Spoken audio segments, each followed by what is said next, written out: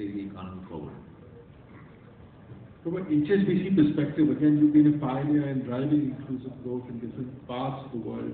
But if I look at the point around MSMEs and the skills required to play in a global supply chain, what are the types of skills required to be relevant, as you said, around health and safety and other aspects, but what can individual companies do to help their supply chains be resilient and be relevant in global supply chains? And what your view should global or company, industry bodies like FICCI do to enable that as well?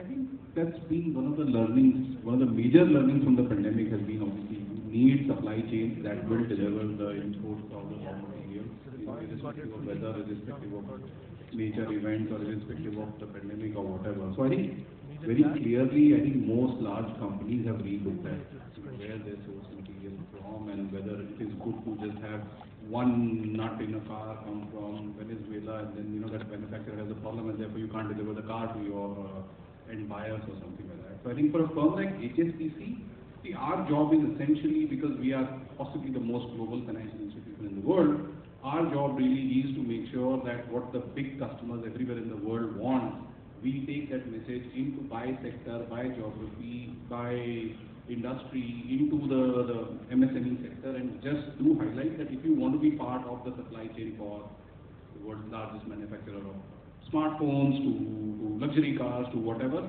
these are the must-dos, these are the minimum, this is how you finance yourself, this is how you tie up the documentation, etc. So I think one is global best practices, and we do quite a bit of that, and we do see the benefits we think that the customers are deriving from there. I think that is one part from a resilience perspective. I think secondly, I think very clearly is, I think there has been a tendency to sort of keep it very, very tight in India in terms of, not keep any buffer either on inventory or on working capital or things like that. So that's the other thing we do share, that I think if you're going to be part of a very large supply chain, people will want to make sure that you adhere to timelines and you're not running out of money or something. And third is, of course, technology.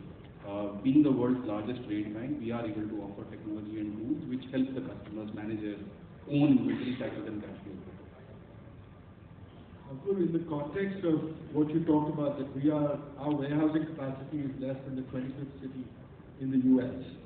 What are the types of ways in which major investors, developers, companies like yourself, what changes do you need to make in your own platforms to be relevant to companies who want to put more in warehousing or supply in India? It actually links very well to your point about inclusive growth.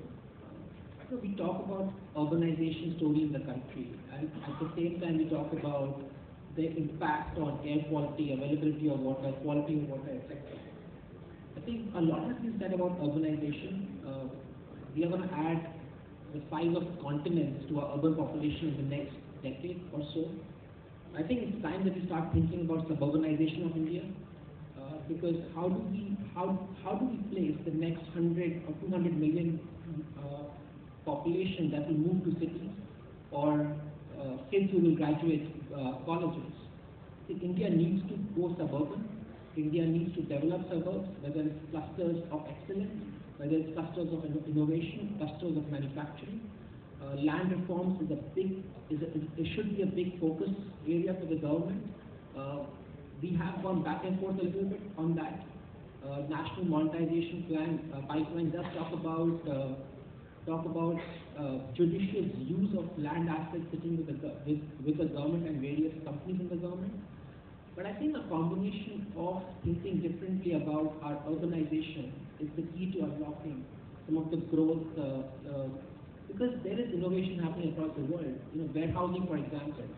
India is a country which has several times population of many developed economies and a fraction of the land. We need to develop vertical warehousing, for example, so that we can deliver the same amount of throughput in less land that's required. And Honorable Minister talked about advancement in technology. The world is developing 6 to 10 story warehouses right now, and there is no reason why, with the amount of engineering talent that we have, we cannot develop this. But to be able to free up the load on our cities and being able to create infrastructure to develop several such suburban centers of growth will be a key. And I think there is no dearth of global capital towards implementation of that plan available. In fact, there's a lot of domestic capital, if it's channeled appropriately, finds home towards these large-scale projects. Because of course, as you develop all of this infrastructure, developers, it's a massive opportunity to send forward other developers. In your mind, what are 2 or 3 things that you would like to see that would accelerate action on the ground? Again, there's been a lot of announcements on hydrogen, lots of pilots that have been announced, but not yet perhaps on the ground. So what will you expect either from companies or the government to actually enable more and accelerated action? Well, I'd say at 2 ends of the policy spectrum. One is at the high level, and then one is really at the ground execution level. At the overall policy level, I just want to reiterate what I said earlier, that the strategy of ensuring sufficient demand, keep the demand growing, and nothing beats the entrepreneurialism and the initiative that Indian industry will take to fill that demand. And particularly in relatively more regulated industries. You know, if you look at what's happened in the power sector in the last about 4 or 5 months, a sea change has happened. When the senior-most political leadership of the country brought 30 chief ministers together and said, you have to pay your power bills. We are not going to tolerate any more laxity on this. Followed up by clear policy, things changed. Today, you may be shocked to know, I would say more than 85 to 90% discounts are paying dead on time. I never thought I would see this in my lifetime. So I think one is maintain that clarity of the high-level policy, make sure there's enough at least demand. I think at the ground level, there's a lot going on already in terms of sorting out land availability, sorting out taxation, sorting out GST, ironing out various kinks, etc., etc. I would just say one thing that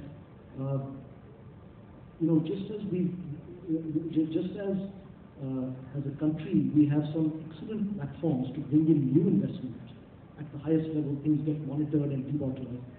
We also have an excellent platform for consumer or citizen grievances, where you can literally put anything up on the portal and it gets resolved.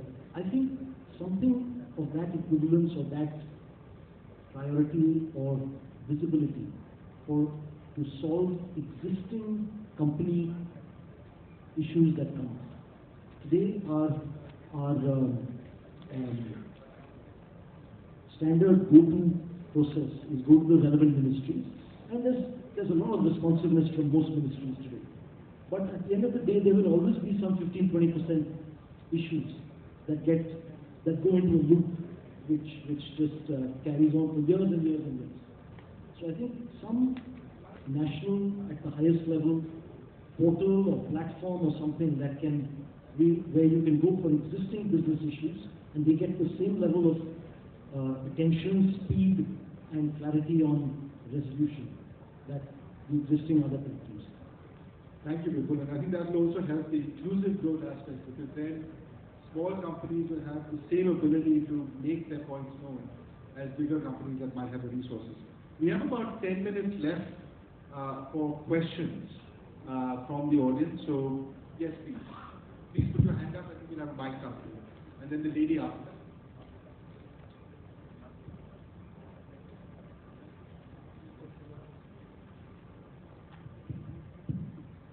Good morning. My name is Ashok and I'm an entrepreneur and also an innovator. Regarding the credits to SMEs, which was a major question you began with, I want to give a suggestion rather than a question. The credits or the money is actually disappearing in the hands of SMEs, and why? It's not really the fault of SMEs, it's the fault of the buyers. And unfortunately, certain laws support that disappearance. For example, IPC Act there are bankers sitting here. IBC Act 2016 is so heavily lopsided in the favor of banks that OCs or the operational creditors don't get almost anything when the companies go insolvent. So this is something probably you guys can't do much about it, but this is something the government has to do something for. It has to be treated, and then the problem will be sorted out. Maybe then the fruitfulness of SME funding can enhance. Thank you. Thank you. I'm just going to request questions. Yeah, please go ahead. Good morning. Thank you for very nice discussions. I especially like what Anisha said about changing the mindset, which I think is important in practically every sector of India. And my question is to Ankur Gupta, because you mentioned that 12 million graduates India has every year, which in my opinion is actually quite meager for such a large population, and which is largely in the younger sector. What is your opinion as to the quality of education geared towards the industry, or do we need to do modifications there? Of course, the numbers of graduates should be increased, or should it be non-formal kind of education? What is it that should be geared for the industry? That's my question. I've been fortunate to get great education in India. I'm not an expert in education, but I still make an attempt. I don't disagree that these numbers are still comparatively low to the potential and the demographic trend that we have. It's a fantastic asset that India has, that we are a very young, developed economy. I would err on the side of caution and say India is a developed economy. So it's largely in the world can't be called developing anymore. The question really is for us to talk about delivery of education and employability post-education. So we see rapidly climbing student debt in many developed economies. That's a function of more college enrollments than the employable graduates coming out of those reputed colleges. The proliferation of centers of excellence like IITs, like IIMs, regional colleges, National Institute of Technology, national law schools is fantastic. Not many countries in the world will boast of such tremendous educational institutions. But I think the real meat of the question is delivery of primary education to the masses. India should aim for 100% high school education graduates. A significant part of those students coming out of high schools should achieve a solid college education geared towards employable skills and not just a degree. So I think a combination of employability post-education is what we need to think about. But again, it goes back. Not every Indian can find a home in Delhi, Mumbai, Bangalore, Pune. We need to develop hundreds and hundreds of more suburbs around these clusters for people to have good quality of life, education, workspaces, as well as a family life as well. Thank you. Another question? Good afternoon, Mr. Alok Kishore Sagar. Please pardon me from my pronunciation. As a senior citizen and a responsible citizen, is my questions to the Unidad Board, and these are structural ones basically. My first question is that we are all talking about different domains. In the morning session, I think Mr. Pagal said that we work in silos. In Delhi, I am at Vajra Power and Namami Gange. So from my own experiences in this sector is what I am sharing with you. We are talking about, the presidency, G20, we are talking about the UN, this thing we just done day before. Now, what are we, as organizations, what are we doing on the ground? That's question number one. The second question that follows from there is that, are we really looking in terms of a longer arrangement, in terms of when we are looking at things like global supply curves? Are we ready? Are we ready with the tolling principles? We are not. Most companies don't even know that. I've lived in Singapore and worked on all these. That's why I'm sharing this. The third part into that, as a trinity, is that when we are looking at right from the first year of financial year 2019, when the TCP virus started, 3.8% of the GDP was contributed by the rural areas. Has we, as an industry, looked at that and and then some contribution towards that side of the market. And I think it's imperative from an organization like FICCI, if we can take it off like the Trinity and Shivji Trishul, we can make a very large headway. Because if we don't tie up the hills with us, like somebody else has already said, the state of the Himalayan state is just the same what it was 75 years back. So there would not be any Doklam or Thuang if we had done something there. I'm talking as a dedicated industry which is responsible towards the nation. Thank you. And I can give you all a copy of the responsible citizen letter. Thank you. Anish, would you just maybe just respond a bit with respect to how can companies be responsible to driving inclusive growth in the way that they describe, enabling small companies, rural India? We've always believed that purpose is what should be central for every company.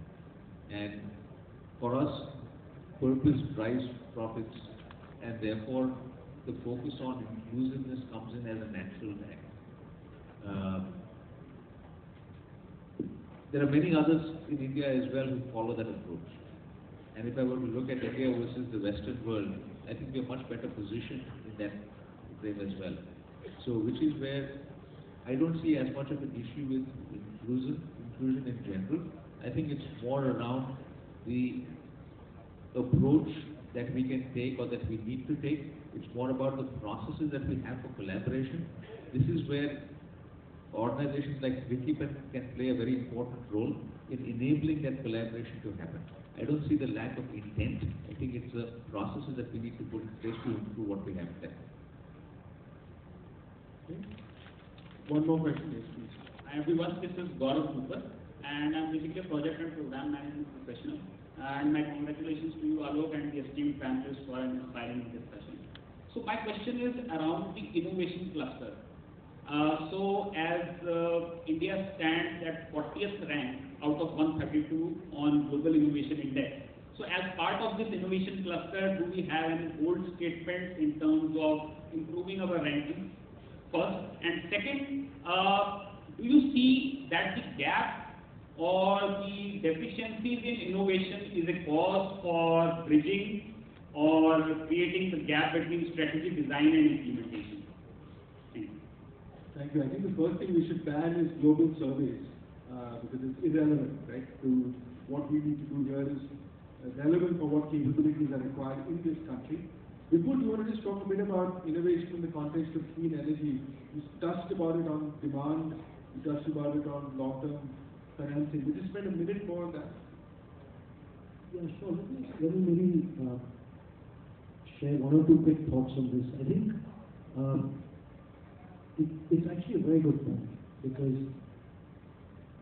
if we are to scale up manufacturing, okay, my sense is that there is a sea change required in the way we approach these clusters. Some of the building blocks have come into place. So, for instance, the new rules that allow centers of excellence like the IITs to actually receive CSR funds towards technology development. If you look at some of the just again continue on the IITs as an example, some of the clusters that they've created or some of the innovation parks that they've created. If some of you haven't visited them, I would really encourage you to take some time to visit them, because some of these are actually it's quite amazing the scale and ambition of what has been created. Having said that, okay, I think we have a long way to go, and I'll maybe point towards 2 or 3 things that we need to do if we are to achieve this innovation cluster ambition that we've so boldly sort of put out there. I think number 1, the nature of work in these clusters needs to get back to more groundbreaking, more ambitious kinds of